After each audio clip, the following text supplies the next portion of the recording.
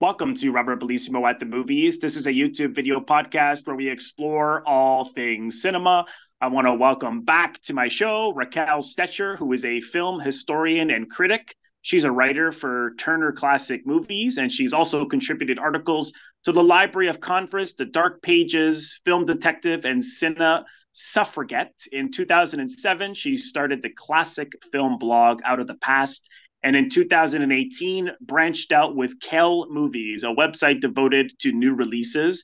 She is a certified critic for Rotten Tomatoes and Cherry Picks, and a member of the Online Association of Female Film Critics.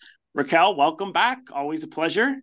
Thank you, Robert. I'm really excited to come back to your channel. Yes, me too. It's always great to have you. For anyone who's follows my show, for Raquel will certainly be a familiar face. So let me just read a little plot out here for Contempt for people who perhaps haven't seen it. This is the one off of Letterboxd. A Philistine in the art film business, Jeremy Prokosh, is a producer unhappy with the work of his director. Prokosh has hired Fritz Lang, who's playing himself, to direct an adaptation of the Odyssey. But when it seems that the legendary filmmaker is making a picture destined to bomb at the box office, he brings in a screenwriter to energize the script. The professional intersects with the personal when a rift develops between the writer and his wife. Okay, so I'm curious, when we agreed to talk about this today, had you seen it before, or was this a first viewing for you? Yeah, I had seen it around 2012. I was deep in my Fritz Lang deep dive, and I was watching like as much Mm, Fritz Lang as possible. And I was getting towards the end of his career, and I thought it was interesting. Wow, he was an actor in pretty much this one film. Like he had appeared as an actor in like one of his early Silence That's Lost. But this is really his only acting performance. And I thought, oh, well, I got to watch this. And I was also learning more about the French New Wave. I was watching, Jean-Luc Godard and Francois Truffaut. And I thought, wow, it kind of matches these two interests of mine. And I was like, what is this film? This film is kind of nuts, but it's also really interesting. It's beautiful. There's mm. it's very much an auteur film, like it's Godard's stamp all over it. But I think it's really interesting how Fritz Lang is also like really prominent. Mm-hmm. Yeah, certainly. It's interesting because he Godard's movies, uh, you know, like the movies he made in the '60s are the ones from Breathless to the to about 1970 are the ones that people mostly talk about. Yeah, with the exception of some later, because then he got into like I It's guess you like describe it as like filmed essays, and were like really, museum really, exhibitions. yeah, exactly. And a number of them I've turned off. Like I've started some, and then I just could not get into them. And then some I have really liked, and as I've kind of keep returning to him, not that I've seen everything, but some of his more narrative, um, you know, focus films from even in the '80s onwards, or in the '70s. So some of them I've quite liked. So I'm still exploring him.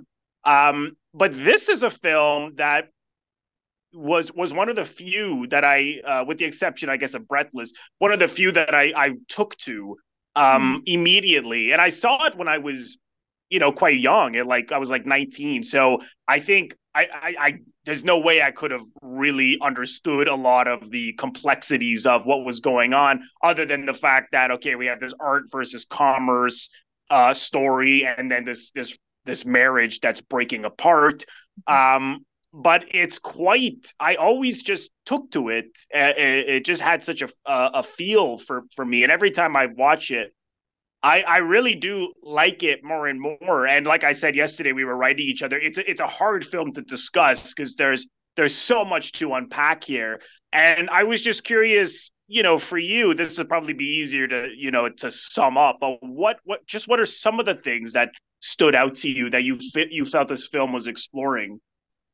I really like the fact that it's meta. It's a filmmaker making a movie about filmmaking, and it kind of captures the later stage of like that Italian, boom of culture that happened post World War II. You have like those opening shots of like Cinecittà, the famous Italian movie studio, and everything's kind of abandoned. It's almost like the ruins of that era where you have like Sophia Loren and Gina Lollobrigida and all of these like big Italian movie stars, and like there's Italian boom, and this is kind of at the tail end of it. And I thought that was really interesting. And also you have this story about love turning into contempt with the two main actors, Brigitte Bardot and Michel Piccoli, just like having this marriage fall apart. So that's really interesting too.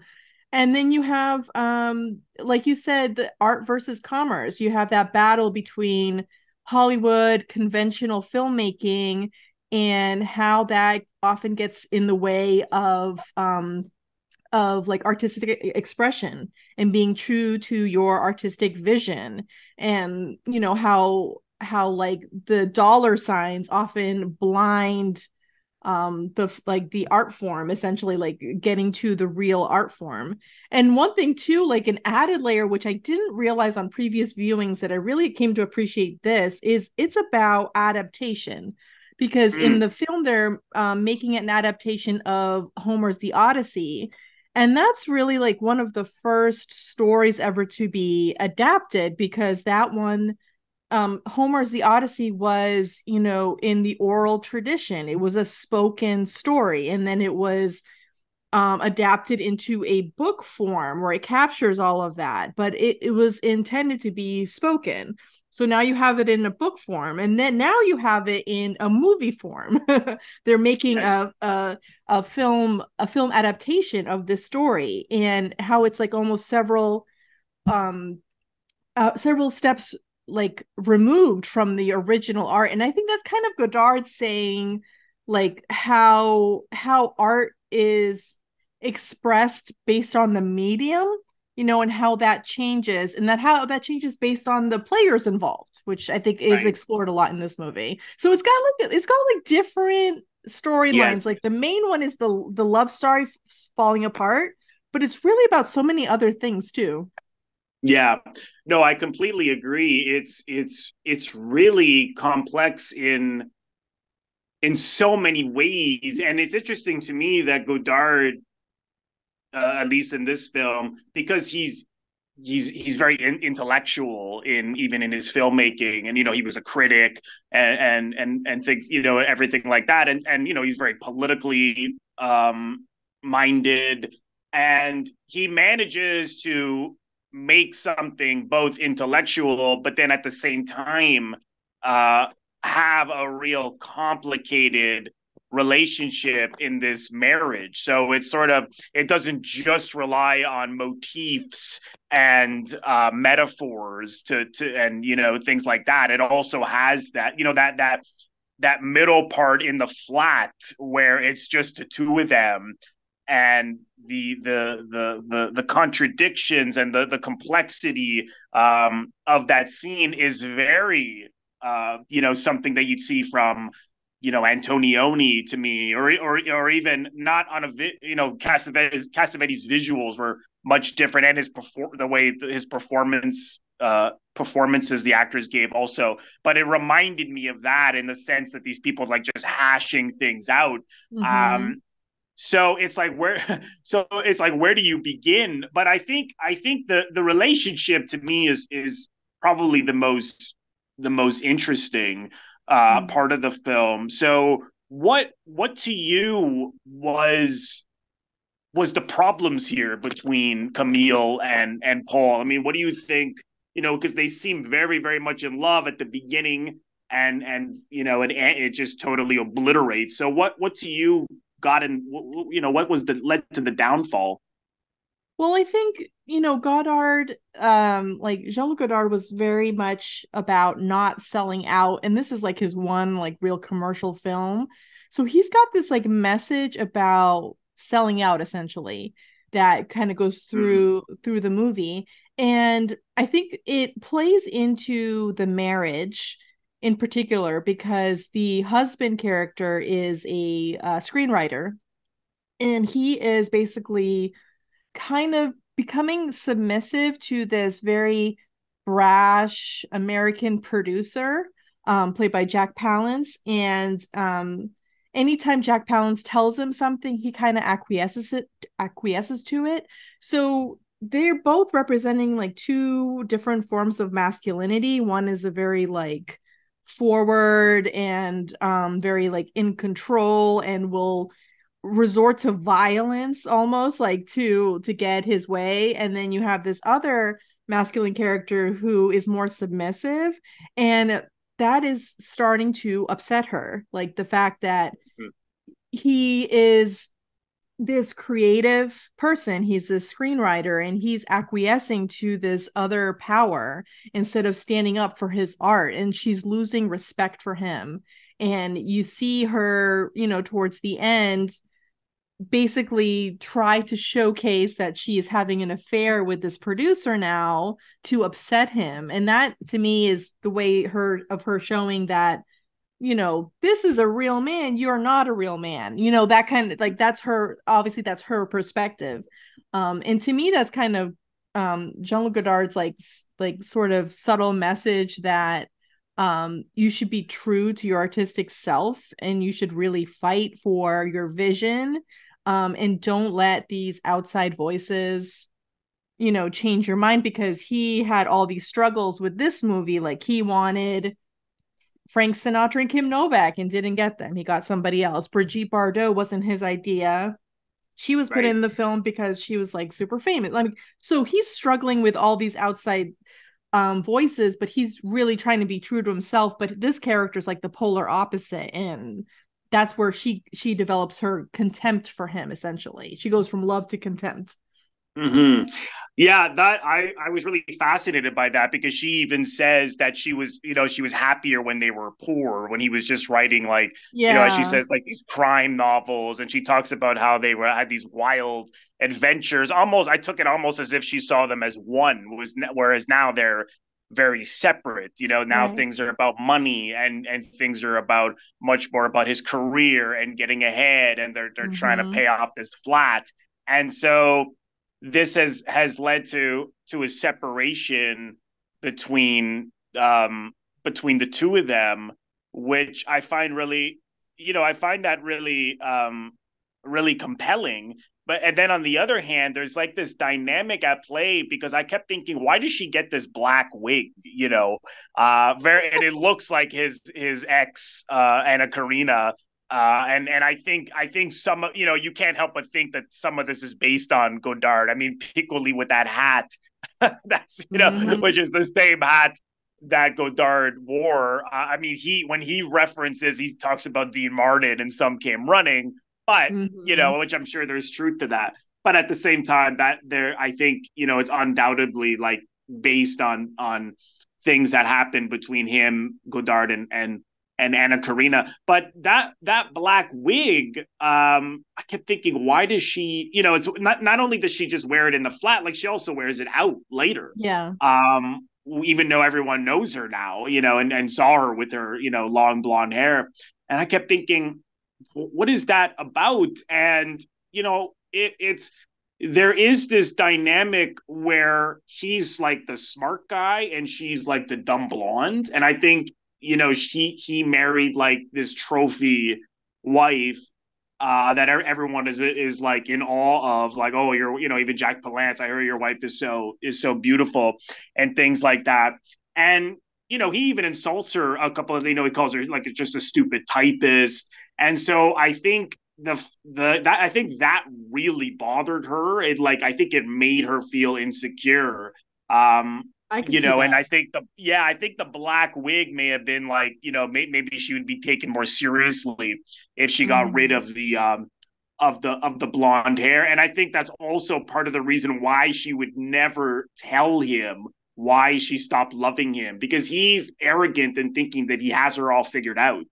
he's like, oh well, he's very insensitive to me, anyways. When he's like, oh well, you're mad at me just because I let you get in the car with the producer, and or you're mad at me just because I made a pass at that other woman. You see earlier he's very flirtatious with the second Francesca, the Mm-hmm. secretary, and he thinks he has all these things figured out. And I think for her, it was like, oh, you think you're so smart, and we never really get to the bottom of why. It's really open to interpretation why um, this love has just for her turned to complete contempt. And so I was really fascinated by that. And even though he shot that first scene where where she's, well, you don't see, it's not full frontal nudity, but it's, you see her completely naked, from Right. from the back down to the legs, right? Her bum is right out there, which of course he was forced to do. The Yeah. producer was like, she turned the movie in, and he was like, you got Brigitte Bardot where you don't even have any sexy scenes, nothing where she's naked or anything. So that was the one compromise he made. But he doesn't just do it and just slash it in there. It's sort of like he plays at like the fact that he shows that they were really in love, but you could even potentially look at it as her insecurities, because she keeps asking to him, oh, do you like my breast, do you like my knees, what do you like better, my Maybe nipples or my shoulder. breast? Yeah. Yes. And so one can interpret that as perhaps an insecurity, but then on the other hand, maybe that's tongue in cheek from Godard's perspective, thinking like it's almost like she's asking the audience, oh, you want to see me naked, what do you think of my Mm-hmm. bum, what do you think of this? I don't know if any of that resonated with you, but I couldn't help but wonder if that's what some of the things Godard may have been exploring there. I mean, I think you're right, especially with the fact that she's got like intellectual interest and artistic interest, because you see her, she's Yeah, in the bathtub reading the book on Fritz Lang, the and Lang later book. in the Yeah. movie when Godard has to put in another nude scene, like he said that he had to put in a Brigitte Bardot nude scene at the beginning, in the middle, and then at the end. At the end, she has a book on her bum, like while she's like Right, right, right. sunbathing. Yeah. So, and also she's taking an interest in how her husband is approaching his artistic career. So she's not the dumb blonde. She's like, she actually has some interest, but like the Yeah. validation she gets from these men is from her physical appearance. Like, Right, right. okay, I need some validation, which we all kind of need in relationships, and she can really only get it through like the physical aspects. But one thing I thought was interesting, I had listened to the commentary, the Criterion commentary that they made for this movie, and the film historian who was talking, he was saying that since Godard had to put in these nude scenes, he approached it in a way where the camera is looking at her like she's a statue. Not that she's like a sexual being, like in a seductive pose. She's in like one real seductive pose where she's kind of wrapped in like a red blanket, and she's kind of like, okay, let's make love right now. Oh And yeah, that's the like in the couch. Yeah. flat scene in the center of the film. But mostly the way the camera pans over her body makes her look like a statue. Mm. And then you see the statues throughout the film, which are like the ancient Oh statues of yes, different yes, ancient figures, and they're painted. They're painted like with a little bit of blue, like red, yellow, and blue are super important in yes, this movie. yes, They're like the yes. visual language um, of the film, and you see them painted. And I just kind of think that that kind of speaks to Godard's maybe vision in saying like, okay, we have the sex kitten, but I'm not going to portray her that way. I'm going to portray her as somebody who has like maybe a little more going on. She's not just available. In fact, she's not even really that interested in the sex part. She's more interested in the power dynamics between her, the producer, and her husband. And in the statues, like these kind of ancient statues painted almost like with makeup. Like it's not real makeup, Mm. it's not like lipstick or anything, but they're painted in a way that they're highlighted. And I just thought that observation was really interesting, because the way the camera treats her naked body is is more unusual. It's not sexual. It's Yeah. more like, here's a piece of art. Right. Right. Yeah. It doesn't. It's he's like putting a spin on the male gaze. Yeah. It felt more. Again, not just she is objectified by people in the film, particularly Mhm. Palance, and so he's really making her much more of a fleshed out human being, with real feelings. And Which talking is about great in that, this era. You have like in the 60s, you have yeah, women with really thankless roles just being like a sex object on screen. And this is, right, she's a sex object, but she's got more nuance and she's a more important character in the story and she has yeah, more to do. She has opinions. I mean, it's more fleshed yes, out. yeah, certainly. And the fact, it's interesting because you begin to see that she is turning her feelings, or her love for him is going away at the moment when Palance says, "Get in the car with me," and Mm-hmm. he says, "Yeah, yeah, go ahead, I'll take a cab." Now, on the one hand, perhaps I could see why he would have thought, "Well, I don't want to."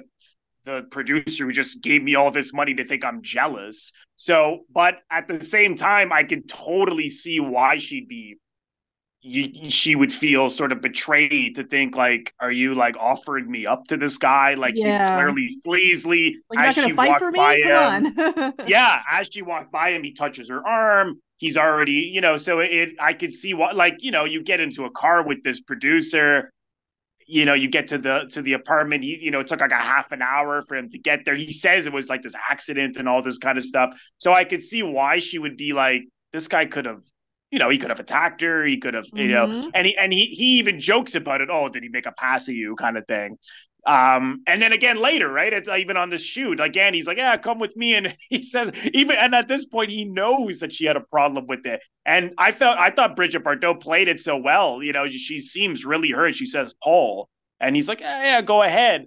So that, really, again, that's what those feelings begin to turn among, all, so many other things that we were discussing. But then at those contradictions at the same time, because then she'll, after the fight, when he's at the typewriter, she's like, "No, no, I love you, I really love you," or even after he hits her, and then they both hug and they apologize to one another, Mm-hmm. and even in the performance, I thought they were both so good because it has more of that like Antoniesque, Antonia, if that's a word, if that's a phrase, you know, of very more muted performances, very subtle.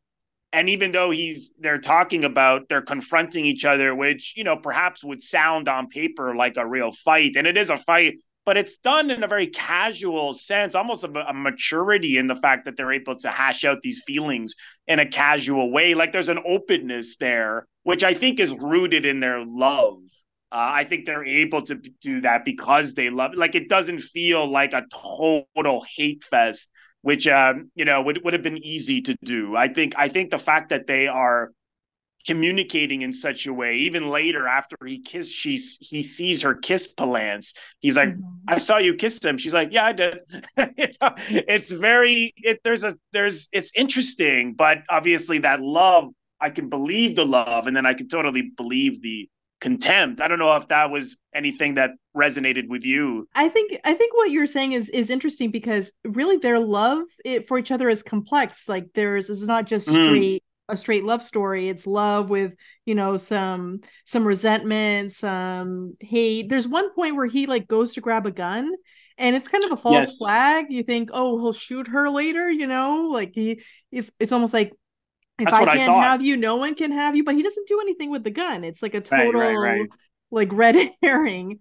And Yeah, also, I mean, that really speaks to Godard's films. Like everything's open to interpretation. This very much love so. story is like, and how the love story is ending is just so complex. There's so many different like layers to it. There's things that can be interpreted totally different ways. There's things that are intentionally vague, and it just makes Yes, for yes. something interesting because it's not necessarily like a straight love story that, their relationship ends because it's an affair. It's so much more complex Yes, than that. it's There's not more things simplistic. going on. Yeah. no, I completely agree, and I think he perhaps is getting at something that, these sparks that go away and this love that goes away cannot always just be explained. Like Mm-hmm. there's a mystery to why. I mean, yeah, not we can identify why people break up, but it's not always that simple. And I think he was getting at the mystery of why sparks run out. And I could even think of my own life of beginning to see someone who I felt so strongly about, and then maybe a month later, with reasons that I maybe couldn't even put together in my own mind why the spark was gone. Or Mm-hmm. vice versa, maybe not as much of a spark, but then it grew, right? And so we can have insight into it, but I don't think it could be ever like love is just too Yeah, complicated. Feelings are just not something that one can discuss so neatly. it's Um, true. yeah, yeah. So that really fascinated me, and I have to credit Jonathan Rosenbaum's review of this because he was on my show back in the summer, and he wrote a review that I thought was really really good. And I mean, some of the things that I'll bring up are maybe just ideas he put in my head that I sort of interpreted uh, in my own way. So I'm not quoting directly from him, but there was a lot of things he said that was interesting. Like for example, he talks about the fact that it's almost like the Greek gods watching, when they cut to those statues, because here Yeah. they are making the Odyssey, you know, and they are in like this beautiful city. They've got the money to do it. They have Fritz Lang, who's this great artist, and of course, the film is just being destroyed because of money. And I couldn't help but wonder if it, like, cutting to here we are in Rome, or this city of art, this beautiful landscapes, and I couldn't help but wonder if sometimes those Greek gods, it's like the disappointment, of look Mm-hmm. at what you guys are doing, And look because at they're what you guys are painted doing. with like fresh modern paints, like over the eyes, or I believe like on the mouth, it's almost Yeah. like, okay, here you're taking this beautiful ancient artwork and you're slapping some paint on it. You're changing it for a modern eye, and are you ruining it? Are you damaging it by not being true to Yes. it? Yes, that's a good point. I didn't think of that in terms of some of those colors, and which also goes to the style, because as you said earlier, he was forced to do it in cinescope, which at that, Yeah. these lush And widescreen Technicolor, shots, yeah. Technicolor, and again, Godard doesn't just do it; he does something with it. So Mm. he sort of clashes the style with a more European art house film, like particularly the middle part, which is again, like Mm. I said, very Michelangelo Antonioni like, where, for example, he's got a wall separating them on either side, which shows that real distance. And he Oh had shots yeah. like that. And you have Um, Bardot on the bed, and you get the sliver of the door, and yes, then Piccoli's yes, like in yes. the front, in the foreground, and it's all white, but then you get the pop of the red from the bedroom. Oh, that is a beautiful shot. Yes, and those shots say so much, and they're, another. But I think he used the widescreen so well because there isn't a lot of close-ups. There is occasionally close-ups because people are always in the same shot, and or they're in the same shot but totally separate. Like towards the end, when she jumps in the ocean and she's swimming, and then you see him against a rock. I mean, it Yeah. almost looks like two separate shots. They may as well be in two separate worlds. Him against on the land and her in the water. And even though they're in the same shot, they're totally separate. So it's sort of like, it's interesting how he clashes those two styles together. And so again, it's almost a comment on, not so much because he loved a lot of classic Hollywood filmmakers. Like, Mm-hmm. I don't want to say that he's criticizing quote unquote Hollywood, but I think he's criticizing the more commercially minded, money motivated Technicolor. Absolutely. And he sort of does things badly on purpose. Like, for example, and again, I got this from Rosenbaum.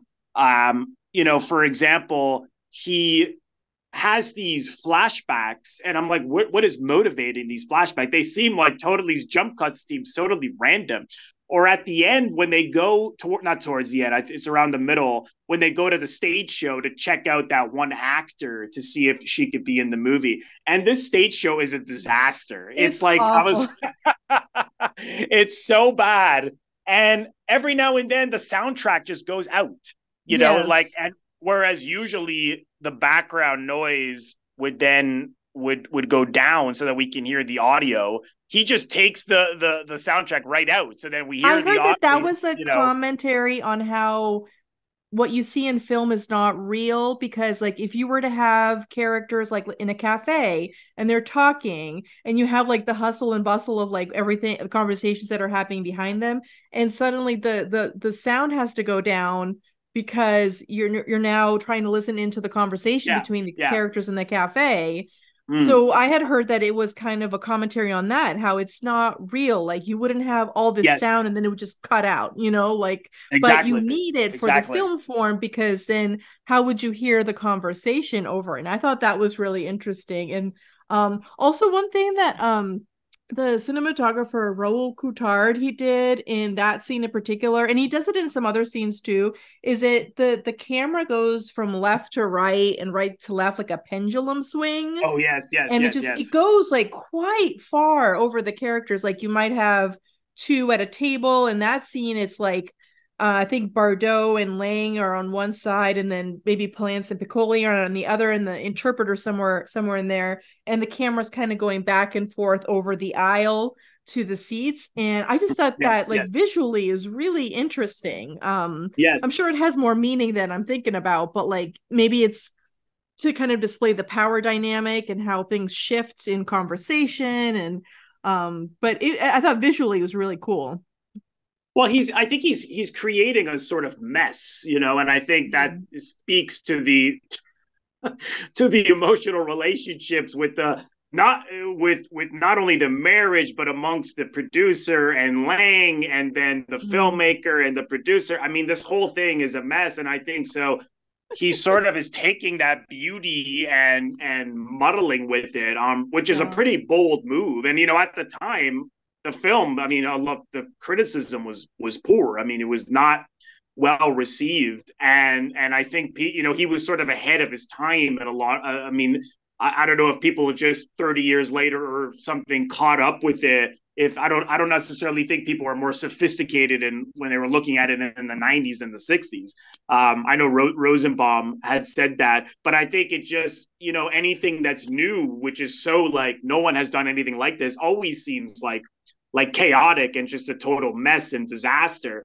But I can see, I think these things were intentional, because even the movie that Lang shoots, which they're showing these statues, that looks like garbage. Like, what is he doing? Well, It looks like absolute crap, yeah. you know? I mean, Godard is definitely self-sabotaging here, because he is like basically made to make this more commercial film, and he's always in his life been rebellious Yeah, against yeah, like conventional filmmaking. He was just not definitely. about that, and you can see that throughout his entire career. And this was probably maybe his most conventional approach, because it was like an American producer, and it was about filmmaking, but it was supposed to have like these big stars and kind of be appealing to an American audience, because the producer Joseph Levine was at the time very big about bringing those European films over to America, because he saw potential in these movies that the Europeans were making that had a lot more sex and had a lot more Exactly. things going on. Brigitte Bardot in the nude, that would appeal to an Yeah. American audience. But like Godard is sabotaging that. Like the potential this Yeah. has as a commercial success, he's sabotaging it throughout the whole film by like, okay, you want me to have Brigitte Bardot in the nude? I'm gonna do it in a different way that Yeah. is not gonna be what you want, but it's gonna check a box. And I just think Yeah. that's really interesting. Yeah, certainly. And even in that first scene, it's like, why does the filter go from blue to red? Then there's no filter. I mean, he's totally, he's, I mean, and you could say often he had that self-conscious filmmaking where he's making the audience Yeah. aware. Even, I mean, you're always aware you're watching a movie, but now you're more aware of the Yes, technique. it Uh, definitely in this one for sure. this one for sure, and he always does it for a reason, and for all the things that we've described, and it makes it for a more frustrating viewing experience. It almost puts you in the frustration amongst the characters, because when Mhm. those flashbacks happen or when these colors happen, I'm thinking, and I'm sure a lot of people are thinking, why? And of course, it's open to interpretation. I mean, a lot of things I read, like you're describing things you read that people said different things about. So again, it's these clash of styles, the kind of very Mm. Hollywood commercial Technicolor with the art house, with the more sort of jump cuts, but like sometimes poorly done. Like you even mentioned with the gun, which I thought you had a really interesting interpretation with that. But you could even interpret that as just being totally random. Like he gets this gun, and then later on, the assistant, or no, was it Brigitte Bardot who mentions that she found the gun and took the bullets out, and and stuff like that. So these things just are intentionally messy, and it's commenting on this battle within the film between money and art, and we see that so much on the visuals with these lush shots. And it's so interesting because often he'll show like Brigitte Bardot or Piccoli alone with these Mm. beautiful backdrops, Oh, but I they look know. Yeah. exactly. So we have this beauty, but they look so small and alone in those wide shots, and lonely. And I just think it's brilliant. I mean, it's absolutely, you know for every single shot we could discuss and interpret so much. It's so true. And even like within the story, you have the battle of like conventional filmmaking from a Hollywood producer and then a director who is more taking a philosophical approach. Like Yeah, the Fritz Lang character is thinking about, I think it's like how this could be like a Freudian take on the Odyssey, whereas the Jack Palance character, the character name I always always it's always kind of a strange like Prokosh, like I never yeah, know it's a how to weird say name. it, but It's he's a weird very name. much modeled after Joseph Levine, the actual producer who is uncredited, like Carlo Ponti and I think it was George Bogart. I forget the name of the other producer. Joseph Levine isn't named, isn't credited because he thought he hated the movie and he was like, "This is the worst movie ever made. I hate it," even though he financed it. Right. But I think it's interesting that the Jack Palance character, who's modeled after Joseph Levine, is very much like, okay, let's do something different with it. Let's make Penelope, who's Odysseus's wife, Odysseus leaves her because Penelope had an affair. Like, let's Yes, yes, spice it yes. up. And that's Mm. totally what like Joseph Levine would have done because he was bringing over all these European films that were kind of much spicier. He was doing a lot of the sword and sandal films, and he wanted films that would like titillate American audiences. Yes, yes. And so I can see how within the story that's Godard's kind of like interpretation of it. Fritz Lang, here's the seasoned director, knows what he's doing. He wants to make his own vision, and then Jack Blake's character wants it to make money, wants it to be a commercial hit, Yeah, and yeah. please audiences so they'll spend money. Mhm. Yeah, yeah, exactly. And like we were saying, like he does that not only in the dynamics, but also in the visuals, with these clash of styles. But I love the dynamic between Lang and and Palance between this. I mean, some of the lines too between them are really humorous. Like at one point in the screening room, Fritz Lang is talking about he's talking about culture, and then Jack Palance goes, "When I hear culture, I take out my checkbook." And then Palance says, "Oh yeah, sorry."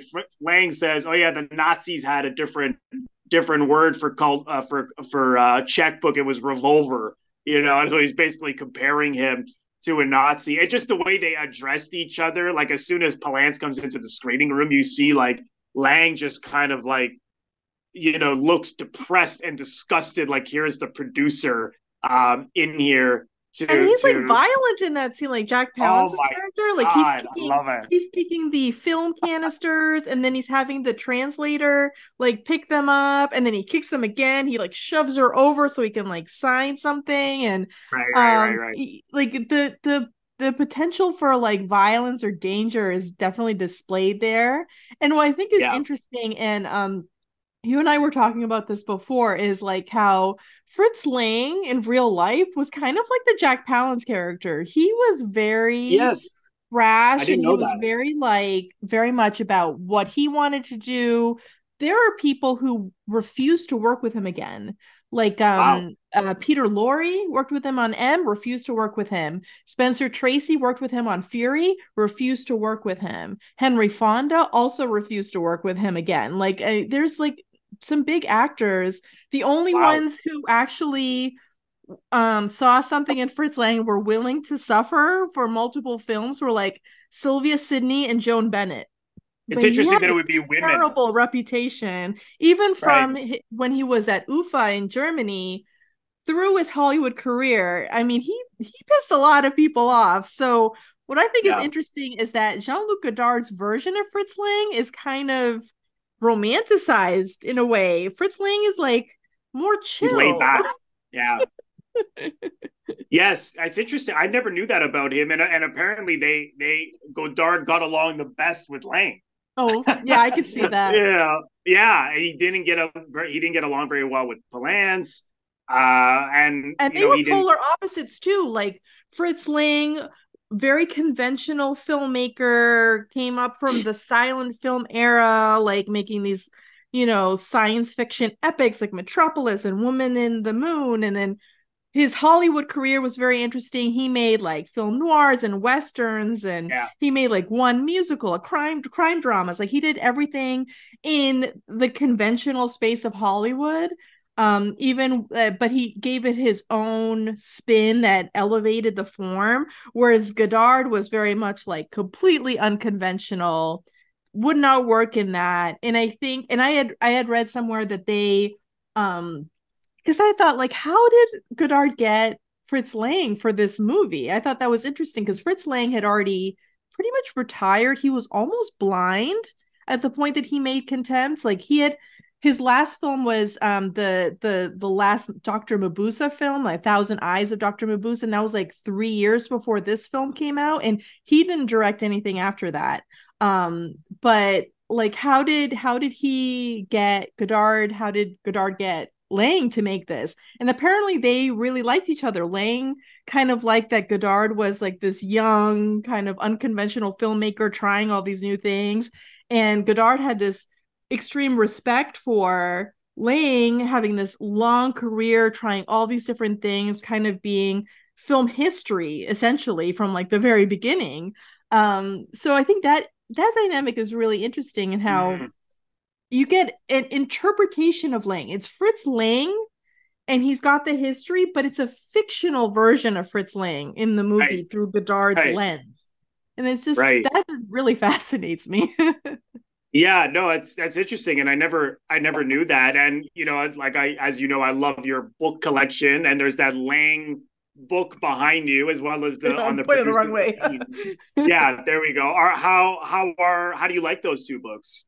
Yeah, I'll say I actually have also one on this is Fritz Lang, The Nature of the Beast by Patrick McGilligan. And see, like I have a lot of notes that I took, and like this is fascinating. This is pretty much the standard Fritz Lang biography. The one that Brigitte Bardot reads in the movie is a book that obviously came out around that time. That one, I don't even know if it's in print, but that one I Yes. believe is like the first book about Fritz Lang's like career. But this one is really good. It was like re-released several years ago. And then this book, Showman on the Screen, about Joseph Levine. by A.T. McKenna. This is excellent, and I got so much information in researching Contempt for this recording, and I like learned so much from just this book. Oh um wow. and he was a very interesting, I mean, both Lang and Levine were very interesting characters, and then they're pretty much played in the movie, like Lang as himself Yes. and then Palance as Levine. And I almost Yeah. feel bad for Palance because he's stuck playing essentially Godard's contempt for Hollywood. That's like what his character is. Yeah. Yeah. No, I love Palance in this. I mean, because it's interesting when he's throwing those film cans around like a frisbee.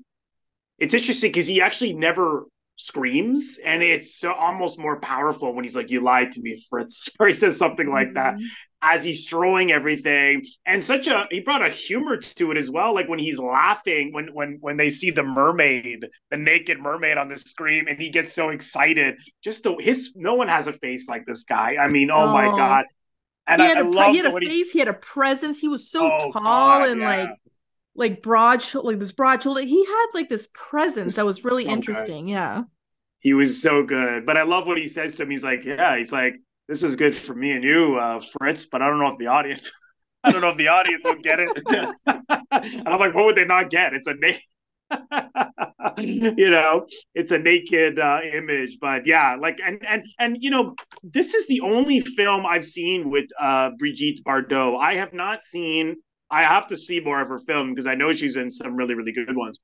But I think she was perfect for it because her face, she has such an aura of mystery to me. Mm. Like she just has this intensity and darkness, and I mean, yes, she's very beautiful, but there's a real mystery there that you cannot, which works so well for this character, because just like she won't tell her husband what the real problems are of why she no longer loves her, we can't quite figure her out either. And I just think she's great. I don't know how you feel about her in general as an actor. Yeah, I don't know as much about her, but I thought it was interesting that her character in the film is essentially her. She's this famous model. I think the term sex kitten was invented for her. Yeah. And she was at the height of her fame. She's super famous. And I think it's interesting that she really wanted to work with Godard. She asked to work with him, and then the producer saw an opportunity. Hey, let's put Brigitte Bardot in this and make sure she's naked in the film. But then you see, okay, there's a little more to her. She's not just this Yeah. model who's exceptionally beautiful and a major worldwide celebrity. She's also an actress, and she was really interested in working with this very unconventional filmmaker and doing something different. So I think kind of their character, like the character and the real Bardot kind of Yeah. yeah, kind of like parallel each other a bit. Yeah, I think so as well. And like I said, her and Piccoli, he had been in a number of films, but I think this was his first big starring role. And He was just in a lot like of his Luis Buñuel films, so I yes, recognize yes, him. yeah, I've seen him in a lot of movies after this, and he's always really good. He's Mm. very, very nuanced, extremely subtle. Yeah, I thought their dynamic was perfect. And just the other thing I wanted to mention, which early, some critics have criticized Godard for doing this, because he'll have characters, quoting from different philosophers or poets, and here they're quoting from Dante and Bertolt stuff. Brecht and comes up, Brett, yeah. yeah, and some critics feel that he's making the audience feel stupid. But other people have interpreted it as no, he sort of makes you feel like you'll know these quotes just as well as he does. So I don't Mm-hmm. know. I guess people take to it in different ways. But one thing that I noticed Piccoli, he quotes, I believe it's Dante in the screening room, and he says, Night then saw all the stars. We were filled with gladness, which soon turned to tears until the sea closed in upon us. And it's funny because at the end, the last shot is the sea, just the Oh sea with yeah. nothing. And it's just like, it's the sea has closed in on the relationship. And also, The flip side is that tracking shot. We see Lucius. I think that's how you pronounce it. Is it Elusus, the Oh, main character in Ulysses. Ulysses, sorry, in the Odyssey, and he looks like triumphant, which is so funny because no one is triumphant in this, That's a good and so observation. Yeah. yeah, which is interesting. And some people have felt that there is a parallel between the Odyssey and the marriage that's breaking up here. I don't know if you had any thoughts on that. I wasn't too sure. I don't know the Odyssey well, so I don't know if they were getting at that there's a connection between the marriage in the Odyssey and the marriage here. I don't know if you had any opinions on I that. love the Odyssey, and that story is I mean, it is a story about marriage, and you Yeah, have Odysseus who, leaves for war and tries to come back to his wife Penelope, but he has to go. He and his men go through all these obstacles just to get home. It's almost like the Wizard of Oz, like Dorothy just wants to get home. He just wants to get home. right, And she right. has all these suitors because everyone thinks he might be dead.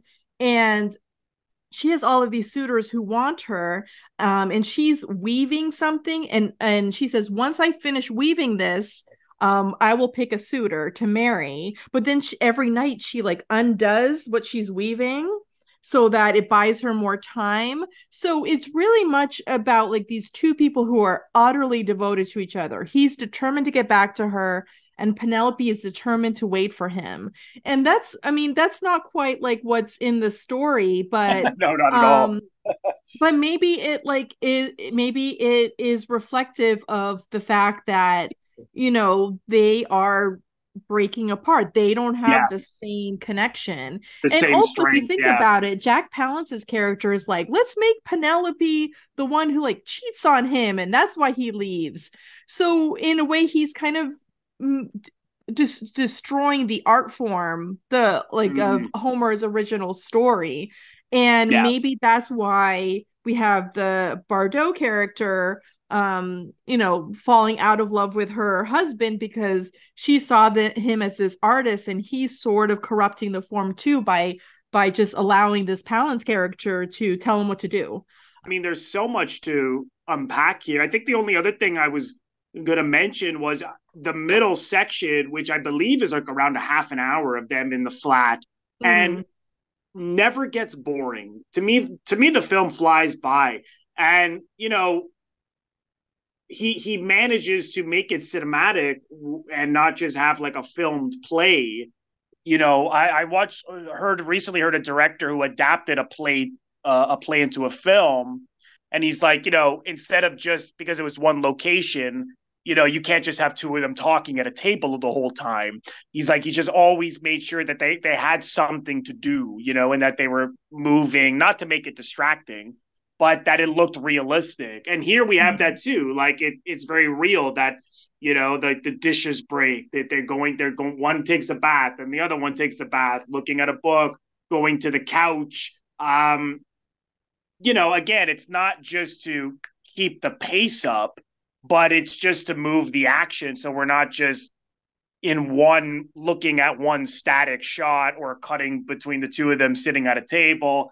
He makes it very visually interesting. I don't know how you felt about that. Yeah, that reminds me of two movies in particular. Licorice, where you talked about Antonioni, with Monica Vitti and Alan Delon, and they have these long sequences where they're Yeah, just interacting with each other, but it's yeah, always interesting, and like how the yeah. camera really gets very close up to them. It's like very visually interesting, even though it's long sequences of them talking to each other. Yes, yes, And then exactly. this also reminded me of one of Godard's films, which I absolutely love because it's so bonkers, is Weekend. Oh, And I you just have saw that a couple of months ago. long sequences. Like this one is just this very long car crash sequence where it's just like all these people on the side of the road, and everyone's in various states of distress or not distress, and it goes on for a while, but it's long, and there's not a ton going on, and it's just following this car with this couple kind of who are plotting to kill each other at the same time. How That's it's an going angry along this movie. very long sequence, but Godard makes it super interesting, even though Yeah. it's just it goes on a little too long, but it doesn't feel that way. So it just Yeah. kind of reminded me of those two movies where, yeah, you're like, I always think that middle sequence in Contempt is just really interesting, even Yeah. though it goes on for quite a long time. Yeah, yeah, I completely agree, and I don't mean to sound like you can't hold the audience's attention with simply two people. I mean, something that comes to mind But is it's like My harder Dinner to with Andre. do. It's harder to do. Like something that Mm-hmm. comes to mind is like My Dinner with Andre, where it's Mm-hmm. literally like most of the film is that dinner, and it's fascinating. But yeah, to have one scene for like that long and make it so also visually interesting as well as the dynamic between the two is really challenging. And I really think Antonioni was a big influence here, like Oh you yeah. described. Yeah, I don't think I had anything else I wanted to mention. Was there anything else you had, Raquel? Oh yeah, so I Studio Canal actually sent me the 4K Oh yes, the of the 4K. movie. It looks absolutely stunning, especially since No, you I have bet. that beautiful cinematography. The red, the yellow, and the blue really pop on the 4K. And this is my first 4K disc ever. My husband has a 4K of something, I forget, maybe Citizen Kane. But I've never had a 4K before, so this is my first one. And because it's so beautifully shot, it looks absolutely beautiful on 4K. It doesn't have much for extras, and my complaints about it are the fact that the subtitles, because there's like English, French, and German spoken throughout the movie, that the English subtitles only come up for the French parts, which was frustrating for me. But otherwise, I thought it looked really good. And this is new. I think it just came out in November this month.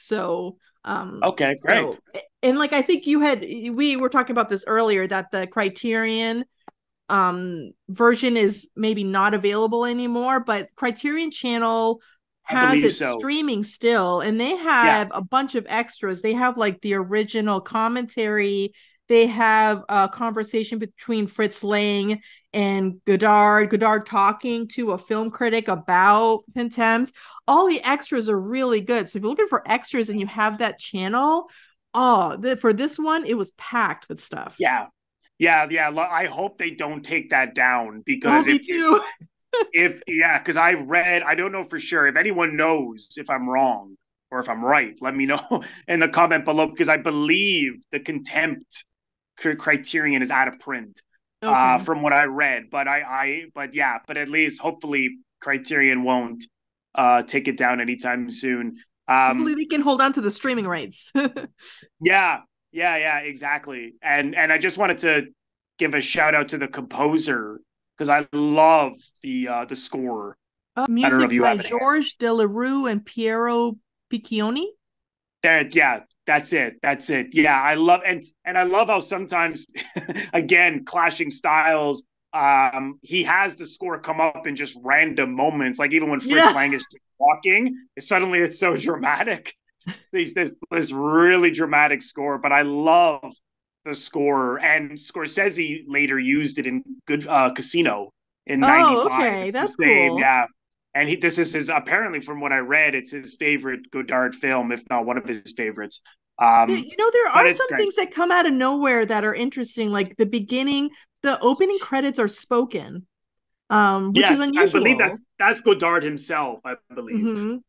Just like Yeah, saying, "Oh, this is starring so and so film, like cinematography." But I yeah, thought that was interesting. Or even some of the visual shots, like that house in Capri. I think it's Casa Malaparte, and it's got this beautiful, like they called it like a reverse pyramid stairs going up to the rooftop, and yes, then all like at the end, you kind of see the shot, and Piccoli's walking up those steps, and it kind of comes out like, whoa, yeah, these stairs are amazing. And yes, I think that's interesting how like the visual aspects kind of like come at you, and the music kind of comes at you, and then all these like unconventional methods sort of like you're like, whoa, this is interesting, where's this coming from? yeah, exactly. Which again, which is why I sort of lean into the fact that we have like these steps that are so beautiful, and at the top they're making a film that no one is satisfied with, which is so Yeah. ironic. And at we see Bardot and Palance's characters dead at the end on top of it, which really shows how much contempt she had, that she was willing to sort of cheat on him, and have him see it, because he's so and just get back at him and run off with this guy, and then it just literally blows up. I mean, it is quite the end. Talk about that scene, because that scene's wild. The fact that you don't even see the accident. I had heard that Godard had like borrowed audio of a car crash from like the library to use. Oh, wow, I didn't know that. You don't actually see the car, but when the car crash is actually happening, like Jack Palance speeds away with Bardot in the passenger seat, and the camera starts to pan over her goodbye letter. Her letter, and this is like adieu. And then you see them having crash in between that like tanker. But the way that they're dead in the car is completely unrealistic. It looks like statues. Yeah. I think that's really interesting, because Godard doesn't go for like the flashy, like grotesqueness of a real accident. It almost is like a work of art in a way. It's not realistic at all. Yeah, well, yeah, I think again, it's that mess he's making visually as well, like doing things. I mean, I wouldn't even consider that looking poor, looking like it's badly done, but kind of, because again, you're aware that it doesn't look realistic. So again, he's making it a harder experience, and making you aware of the form. Yes. And the clashing of those styles, just like everyone is clashing in so many ways. That's a good point. Godard is making the audience work through the whole movie. It's not like one of those passive movies you could just sit and relax and watch. Yeah. No. And all his films are like that. Yes. It's so true. But yeah, I absolutely love this film. I know that not everyone loves it, or it's not like one that people, all cinephiles appreciate, but I certainly do. So I was glad we took a deep dive into this one, Raquel. Yeah, no, and this was a great opportunity for me to revisit this, because I think I appreciated it more on this. Me too. Yeah, certainly. Me too. I know I always ask from coming on my show, I always ask guests to plug their social media out, handles and websites. So if people want to follow your work, where's the best place for them to go? Well, right now I'm doing a YouTube series on my channel, which is Out of the Past blog. And I'm doing a weekly series I publish every Monday, where I talk about 3 classic movies, a classic movie book, and then I throw in like a wild card, just something fun that I found that's classic movie related. And I've been doing weekly episodes, so I would highly encourage people to check me out there. And then I also have a blog, outofthepastblog.com, where I talk about classic movies. And I'm on Blue Sky, I'm on Twitter, or X as it's called. So you can find me there too. I'm just under my name, Raquel Stetcher. Great, fantastic. And I'll leave the links in the description box below, where people can follow Raquel and check out her website and YouTube channel. So Raquel, thank you again so much. This has been such a great chat, and come again sometime soon. Thank you. I'm excited. Thank you so much, everyone, for watching. I want to thank all of my members on Patreon. If you're interested in becoming a member of my Patreon, head over to the link, patreon.com/Robert Bellissimo at the movies for full details. Patreon is exclusive content that I create month in and month out. And as a subscriber, you are able to vote on polls and contribute to what I do on Patreon month in and month out. So head over to the link for full details. You can also leave a donation directly to my YouTube channel by pressing the thanks link, which you will find directly below the video frame. Just click on the thanks link and you can leave a donation there if you choose to. And lastly, if this is your first time here, please consider subscribing. It is absolutely free to do so. By pressing the Robert Bellissimo at the movies logo, you will see it floating above my head in the top left corner to your top left. In just a second, just click on that and then click the bell in order to get a notification every time I release one of my new episodes. Also click the like button and leave a comment below. Let me know what you think of this episode. Also, you can also share the episode. All of these things are what produce traction to my YouTube channel. So I appreciate you watching, and thank you again, and I will see you in the next episode.